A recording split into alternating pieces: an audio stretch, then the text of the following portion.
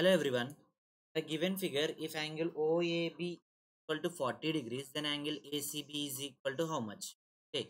So here if you observe carefully, A is the radius and OB is the radius. Yes. Okay. In triangle OAB, A is equal to OB. When OA is equal to OB, then their opposite angles also equal, right?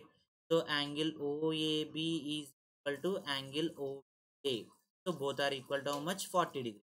So this measure is also equal to 40 degrees. Okay. Now in triangle OAB, sum of angles is equal to how much? 180 degrees.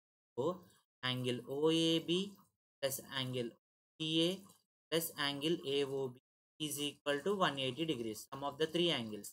Now 40 plus angle AOB equal to 180 degrees. 40 plus 40 80.